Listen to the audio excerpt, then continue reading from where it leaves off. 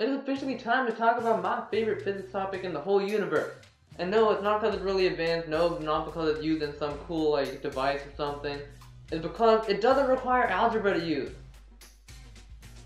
It requires calculus. No, I'm kidding, I'm kidding. But seriously, like, Gauss's law is one of the coolest laws in the universe because it simplifies calculation so much. Like, sure, you gotta do a little calculus. It's okay. You can handle a little calculus. But it makes things so much easier, it's not even funny.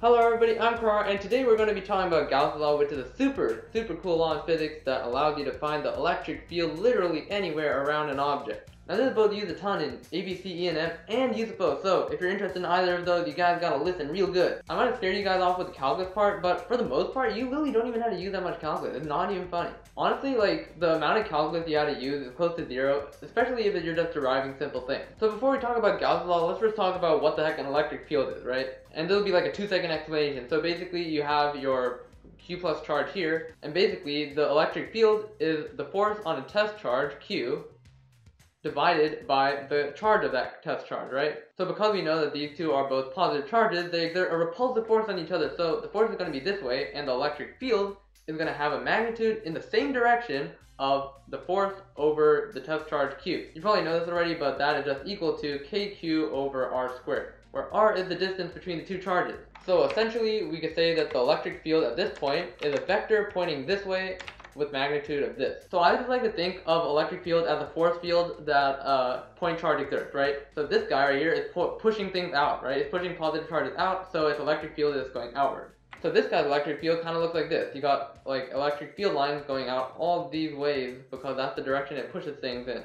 So before we could understand Gauss's law, it's good to understand that how this formula here relates to these lines over here, right? So clearly, as you get farther away, right, you're decreasing the amount of force you could exert on other particles. It's like gravity, right? You exert less force as you're farther away. But why the heck is that? Well, if you can look at the lines, it makes so much more sense because let's say you're right around here, the lines are so dense right here. They're like literally right next to each other. So because these lines are so close together, they exert a lot more of an electric field. Now, if we go this far away from the point charge, there's the same amount of lines, right?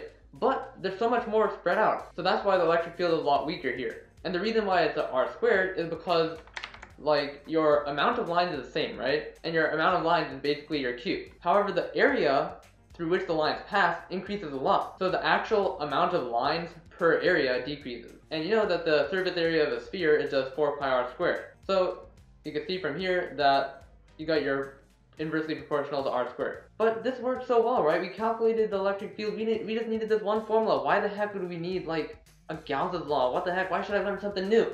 Well, if you ever try to find the electric field of a plane with this formula, you must know that it's very necessary that we have Gauss' law. Bruh. Using this to calculate the electric field of a plane is disgusting. Let me show you. So let's say we have like a massive, infinitely large plane like this, and we want to find the electric field at a point here, right? Well, you might be tempted to just take a random point on the plane, right? And say this has an area A, and then the charge at that area is like the charge density times A, and then just apply this formula. If this distance is d, then the formula should just be kq over d squared. But no, because all these other charges over here, they pull on this thing, they push on this nonsense. You had to consider all that nonsense. So technically, if you wanted to find the electric field here, you'd have to integrate over the entire length of this plane, and each of these points over here exerts a force in a different direction, so you had to account for that. And then you also had to integrate this way too. So it's a 2-dimensional integration, and you also have to account for what direction it makes with it. So it's kind of nasty. But my friend Gauss, he decided to make this so much heckin' easier for us. So basically the idea behind Gauss's law is the same thing that we were looking at earlier, right? If we have a Q charge over here, and we have its electric field going out here, then over here we have much more dense lines, and over here we have much less dense lines, and that's why the electric field is less. So even though the number of lines is the same, the area through which the lines are spread over is increasing. So basically what Gauss said is that for a closed volume, which is like a sphere, right? It has no gaps in it. The electric flux is going to be proportional to the amount of charge inside the thing. And that makes sense, right? Because the electric flux is literally just the number of lines going through this area, right? And we know that if we increase the charge, we have to put more lines. So if we increase the charge, it's going to have more lines going through the area.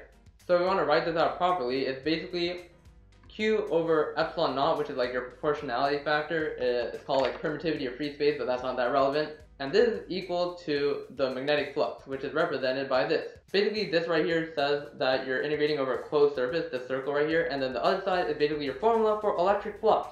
Now the reason why there's a dot product right there is if you have like a plane and you have electric field pointing this way, basically what the dot's saying is that you take the perpendicular component of the electric field and then you multiply it by the area. So essentially what this is saying is that your flux is constant. So your electric field dot product with the area is constant.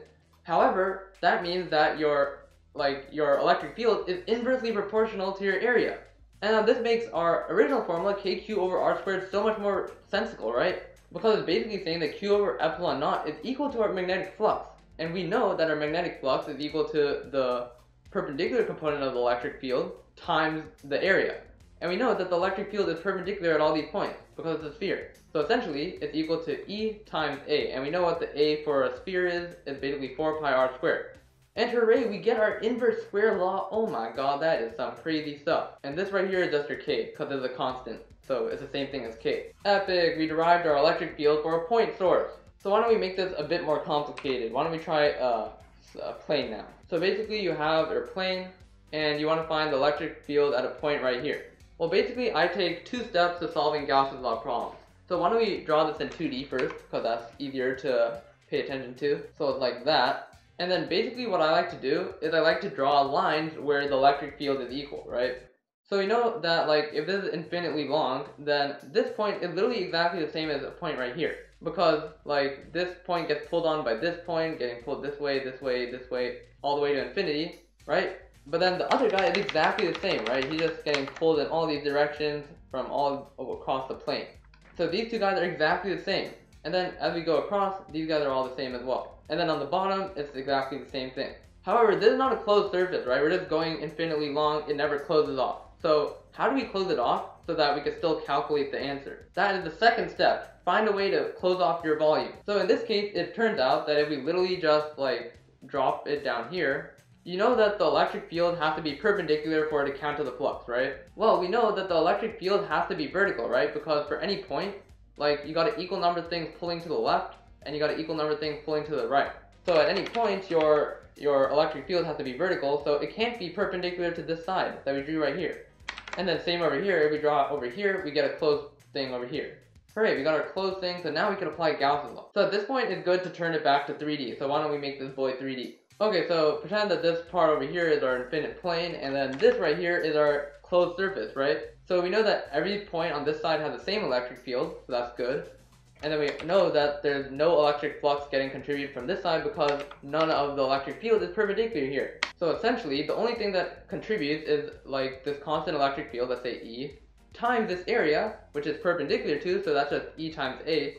But then we also got the bottom side, so that's 2EA. And then this is just equal to the enclosed charge over epsilon. So what is the enclosed charge right here? It's literally just A times the charge density of the plane. And then this is equal to sigma A, and then over epsilon over here. And then basically, we could just get that E is equal to sigma over 2 epsilon. Very cool. Why don't we get even more complicated? Cylinder time. Okay, so we basically got our cylinder, and now we had to apply the same steps. So we first want to make it 2D, and then find the points that are equal to each other. So honestly, we could go side view or top view. Why don't we try side view? Side view might work. So a side view from a cylinder is literally just a rectangle, and we could basically say that this like line over here, all these points are equal, right? Because they're all symmetric relative to the center of the cylinder, and same with over here. And let's pretend that this cylinder is infinitely long, so we don't have to worry about like the edges, right? Because like if it was not infinitely long, then this point over here would be different from this point over here, because this guy has pulls on both sides, but this guy only has pulls on one direction. So we make this 3D again. It literally just looks like 2 nested cylinders. Okay, so let's say that the charge density of the cylinder is rho, right? Then what is the enclosed charge of this cylinder? That's right, you gotta multiply by the area of this cylinder, so let's say this is R, right? Then the area, or not area, volume of this cylinder is going to be pi r squared times h. So this whole thing is h, and then over epsilon 0. Then what about the right side of the equation? Well, basically if this is infinitely long, all of your things are going to be pulling inward, right? Because they're going to have equal things pulling upward and equal things pulling downward, so your electric field has to be this way. So for the top and the bottom faces, they're not going to contribute at all to this because there's nothing perpendicular to it. So the only thing that contributes is this big rectangular side. And we can find the area of that is just 2 pi RL. or 2 pi RH. And we know that the electric field is the same everywhere because it's radially symmetric. Oh my god, using my bioterminology, very cool. So essentially, E times this thing over here is equal to rho pi r squared H over epsilon naught. And then if we just solve for this, we literally get that E is equal to rho r over epsilon. That's not a rho, what the heck? Over 2 epsilon, but this gotta change from a beta to a rho. Epic. So that was not even too bad. We haven't used any calculus yet, and we've already gotten the electric field for a cylinder. Okay, we are going to get more complicated 2 more times, and then we are done. Let us try a conducting sphere. So let's say we have a conducting sphere, right? Wait, why don't we be even more fancy and say that you got a conducting sphere with a charge inside. And the conducting sphere is like neutral, but this is a charged cube. Basically what I'm trying to do in this example is draw attention to the fact that you have to only include the enclosed charge. So essentially, like if you're finding the electric field inside, you know that the electric field only has to worry about this charge over here, and for that reason we already know that it's just kq over r squared. However, within the conducting sphere, the electric field has to be 0 by definition of a conductor, because conductors basically what they do is they make the electric field inside of them 0. And the reason why that is because they basically separate the charges. So there's a bunch of minus charges here, and then there's a bunch of plus charges on the outer surface. So if we add up the enclosed charge from the middle, you got all these minuses and then this positive in here, and they cancel out exactly. So in your Gauss's law, it's literally going to be 0 over epsilon naught is equal to EA, so your E is just going to be equal to 0.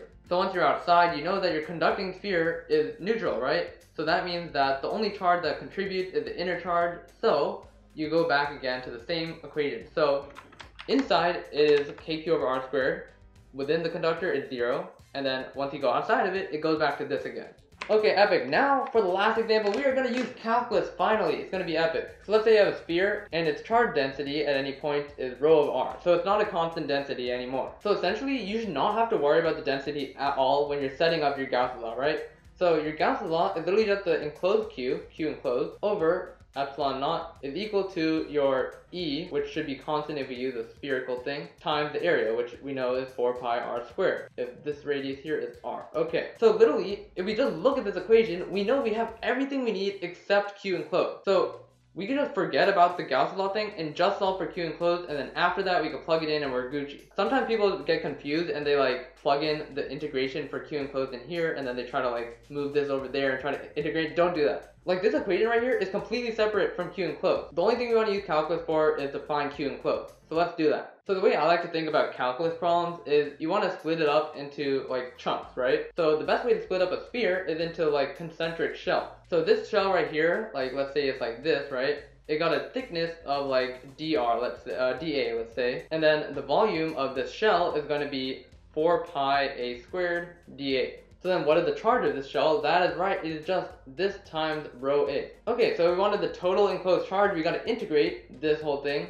from 0 to r, because we want to add up all the shells within this r. So to continue with the problem, we now have to know what rho of r is, so we'll just say it's r, and then let's try this. So integral of 0 to r of 4 pi a squared dA times a, so that will be a cubed here. So this right here is equal to a to the 4th times pi, which is just pi r to the 4th. And then literally we just plug this in and we are done. So we plug that in, we divide over here, and we get that E is equal to r squared over 4 epsilon 0. Alright, very epic. We have finally explained how Gauss's law worked.